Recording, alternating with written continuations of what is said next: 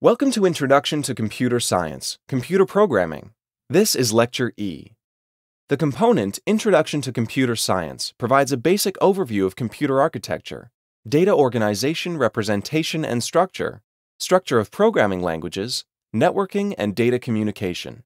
It also includes the basic terminology of computing. The learning objectives for this unit, computer programming, are to define the purpose of programming languages, differentiate between the different types of programming languages and list commonly used ones.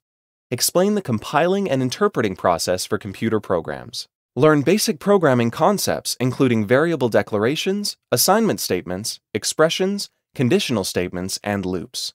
And describe advanced programming concepts including objects and modularity. This lecture focuses on advanced programming concepts. Object-oriented programming, or OOP, is a programming paradigm that is very popular today. Languages like C++, C#, Java, Python, and Ruby are object-oriented. OOP was first used in the 1960s, but did not become popular until the 1980s and 1990s. Its popularity can be attributed to several factors. First, it supports software engineering principles of modularity, which makes the programs easier to develop and maintain. Second, most commercial applications developed today contain a graphical user interface, or GUI for short. GUIs are composed of windows, buttons, and other widgets that are naturally expressed as objects. For that reason, many of the libraries that support GUI programming, for example, Windows Application Programming Interfaces, or APIs, are written in OOP languages. Objects in programming are similar to objects in our natural world. Objects have an identity. They're all called something, like chair or desk, so that people can refer to them. Similarly, each object in a computer program has a name corresponding to a unique memory location where the object is stored. Natural objects have attributes. For example, a chair has attributes like height, color, and position. Objects in programs have data associated with them, called instance variables. Finally, objects have behavior. Behavior means the things that objects can do. Most people do not necessarily think that a chair has behavior, but it does. It supports the person sitting in it. Similarly, objects in programs have behavior. These are the methods that are defined for the object. OOP is just one of many programming paradigms. It is one way of expressing a program for a given problem, but it is certainly not the only way. It is helpful to think of OOP as a way of organizing a program so that the data and related methods are stored together. This particular type of organization allows for code reuse, both because it is modular, but also because it allows for something called inheritance. Inheritance means that objects or classes inherit data and/or methods from other classes. This allows for less code redundancy. It is important to understand some terminology with respect to objects. Objects are not created until a program runs. Writing code for objects involves classes. Classes are the code definition for objects and are considered the blueprints for an object. When a class is used, meaning an object of a class is created, the class instantiates that object. It is similar to declaring a variable, except that the data type is the class type instead of a primitive type for a variable. Here are two different ways to write a code segment that calculates the area of a circle. The left presents a procedure that has been defined to do this. It has an input parameter for the radius and returns the calculated value of the area, pi times radius squared. On the right side of the slide is a class that has been defined for a circle. It has an instance variable that stores the radius and has two methods, one to set the value of the radius and one to calculate the area of the circle. Note that the calculate area method does not need any input parameters since it stores the value of the radius in the instance variable. From this example, it is not clear that either approach is better than the other, but suppose it is necessary to add a method that will calculate the circumference of the circle. To implement the procedural programming approach, we would add another procedure for the circumference calculation. Once again, it would be necessary to have an input parameter for the radius or diameter.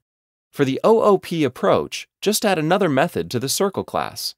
Nothing else would need to be changed, and this method would not need input parameters, since it would use the value of the instance variable radius in the calculation. To calculate both the area and circumference of the same circle, in other words, for the same radius, it probably makes more sense to program the solution using the circle class. This would store the two methods together along with the radius.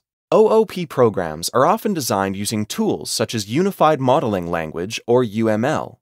A UML diagram gives the basics about the class, the name, the attributes, also known as instance variables, and the methods. This is very useful when building a design with all the classes in a program. It gives a snapshot of how the different classes are related and what they do. On the right side of the slide is an example design for a class called BMI Calculator. In this class, assume 3 instance variables, doubles that store the weight, height, and body mass index, or BMI, for the class. Now, assume the following methods for this class. SetWeight sets the value of the weight instance variable. SetHeight sets the value of the height instance variable. CalcBMI calculates the BMI and stores it in the BMI instance variable. OutputBMI prints the value of the BMI instance variable to the screen. OutputBMI category, which outputs to the screen the weight category for the BMI that is stored in the instance variable. Note that this design is not for the program written in the previous 2 lectures for calculating BMI. That program was a simple program that did not include any classes with instance variables and methods, just a class with a main method. Instead, this is what a class might look like if a class were used for calculating BMI. Inheritance is a very powerful feature of OOP. It allows us to define classes based on the definitions of other classes. Classes can inherit methods and/or instance variables from another class. This allows for a lot less code redundancy because it defines instance variables and methods for a class that can be included in many other classes without having to rewrite them in the other class definitions. Another powerful feature of inheritance is polymorphism. This is a concept that is difficult to understand in the abstract. The basic idea is that the same method call will trigger different methods to run based on the class type of the object. It is not necessary to understand polymorphism at this time, but it is important to know that it is possible with OOP and inheritance. Here's a sample UML diagram that shows inheritance. In this diagram, the base class or the parent class is the banking account class. It has 2 instance variables defined, one for the account number and the other for the balance of the account.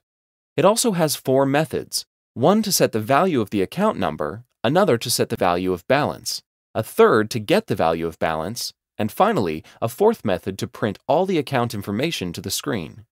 There are 2 child classes, checking account and savings account.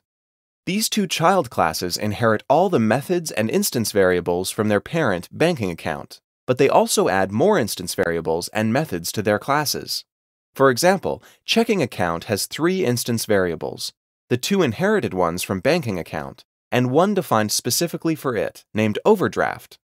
Similarly, it has 6 methods, 4 that it inherited, plus the 2 that are defined for it, named setOverdraft and getOverdraft. Savings account inherits the 2 instance variables from banking account, and has one additional one, interest rate.